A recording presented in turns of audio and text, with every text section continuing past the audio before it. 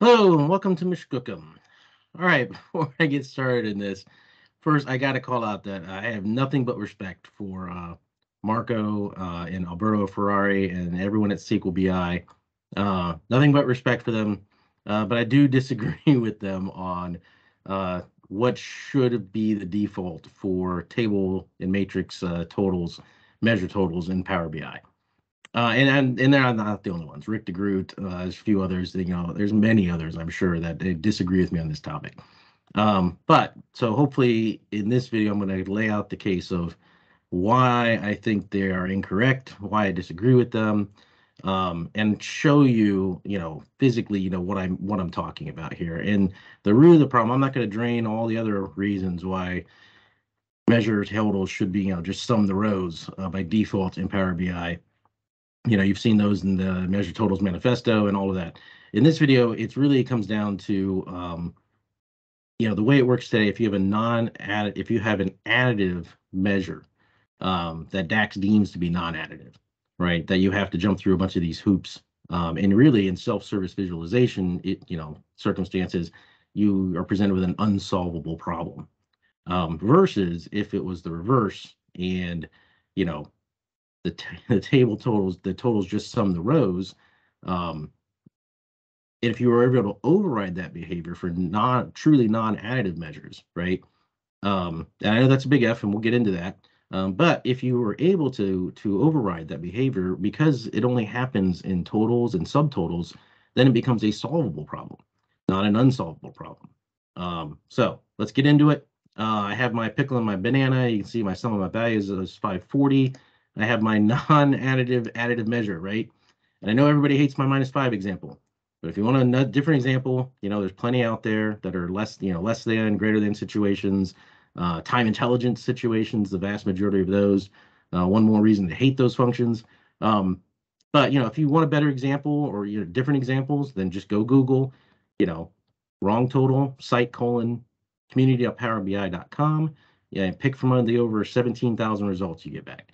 Or just Google, wrong total Power BI and pick from the over 17 million results that you get back.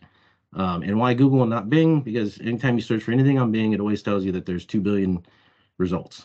Talk about wrong totals, but that's a whole other topic. Okay, so I have my non-additive additive measure. Obviously, I add this to, and this is wrong, right? Or at least this is not what I'm expecting to see. I'm expecting to see 530 here. Right. So, and then, the fix for this, and I do find this a little disingenuous in the sqlbi video that they're like, oh, it's so easy, to return the correct total. Just do a sum x over the values and blah, blah, blah. Except it's not that easy in practical real world examples. I've solved some crazy examples of getting the right totals in Power BI. And it did not involve that. It was much more complicated. So I find that a little disingenuous, and also I wouldn't use values, I'd use distinct. But regardless, so here's a potential fix, right? So we say, okay, here's my measure fix. I sum x, I summarize my table by my item. That's my pickle and my banana, and I create a value column that includes my non-additive additive measure. Yeah, right. And then I just return that. Okay, so I can add that to my table, and now I've got my 530, which is correct.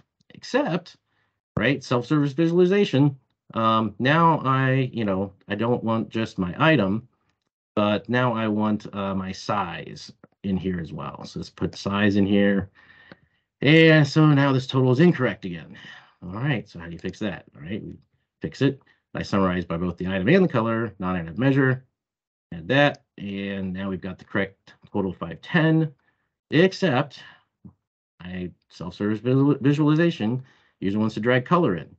Right. Well, now my measure fix has to be summarized by item, color, and size, my value, non-additive measure. I think I might have messed these up or whatever by adding the wrong ones, but you get the idea, right? I can add this in, now I get 490, so now that's correct. Oh yeah, it was color. All right, good. All right. Oh yeah, I had color size. Anyway, I screwed that up. But regardless, you get the idea, right? There's basically no possible way to construct a measure in a self-service visualization scenario where it's always going to return the right total. If you have, even if you're trying to account for the fact that, okay, yeah, I'm trying to make this an additive measure. right? So it becomes problematic, if if not impossible to solve. But so versus, let's imagine a world where, hey, the table, always sums the rows because it always assumes an additive measure. But I have a real life non-additive measure that I need to, you know, have a total that is non-additive, right? So I mean, so the basic, could we override it in DAX, right? That's a big if. But could you do something like this, right? And this is kind of the general idea here. Count rows table, count rows all selected table. If those counts are equal, calculate the measure in the context of all selected. Otherwise, return the measure, right? And so in that case, basically the idea would be, hey, regardless of anything else, so here's my non-additive total. Whether I have size in here or color or anything like that, hey, it's always going to return 535, right? Okay, great. Great in theory, but how would you actually practically implement that in DAX? And there would be a solution for this, in my opinion, where, hey, if Microsoft had designed tables so that this always sum the rows, the total always sum the rows, then they could have introduced functions like this, like is total, or maybe is subtotal as well, right? Where, okay, Power BI is looking at the DAX measure and saying, oh, there's an is total function. So then, use what's in the first parameter of that is total function. Again, this is a made up function, it doesn't exist. Otherwise, if it's not in the total, if it's not a total row, then do this, this second parameter. You could imagine the same thing for like subtotal, in case you have matrix and it's not just a simple table. Right, so this would have been a solvable issue, if tables defaulted to summing the rows.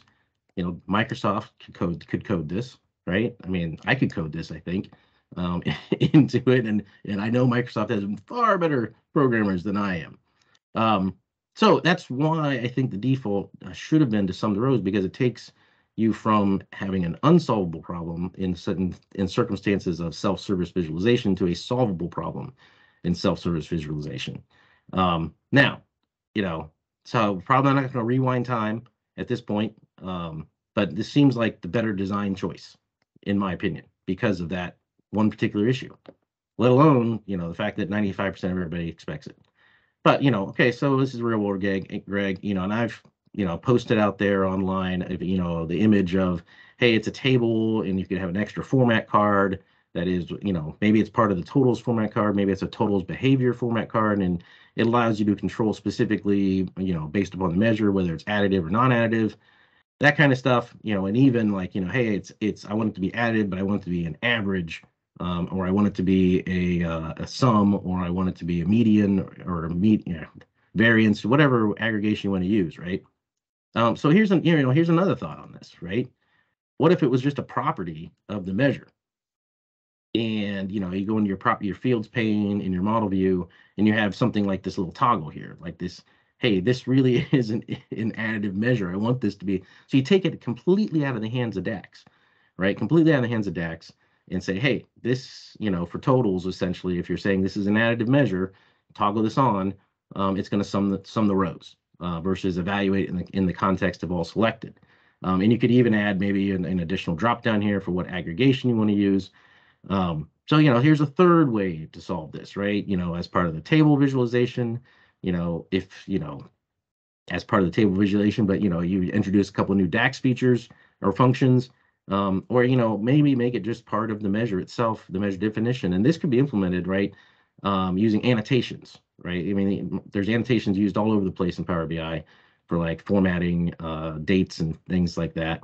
So just make this, these would become annotations, or maybe they are real true properties, which would require you to extend the schema, for a tabular cube and all of that. But, or you could just implement them as annotations, and then the table visualizations could respect that. Matrix visualizations could respect that. So again, bottom line though is, why I feel like it was an incorrect design decision is because, again, it takes an unsolvable problem. I have no idea what the user is going to drag into this visual, color or size or whatever it happens to be. And I have no idea what they're going to drag into this thing. So how can I possibly construct a measure, an additive measure, that I want to be additive, that DAX considers not additive. How can I possibly construct that? I don't see a solution to that problem. Versus if they defaulted to summing, totals just defaulted to summing in table matrix visuals, then it would have been a solvable problem. It would have been a solvable problem by introducing a couple new DAX functions, and voila, away you go. Done, right? So that's the reason. And that's all I have for this video. So everyone have a good day.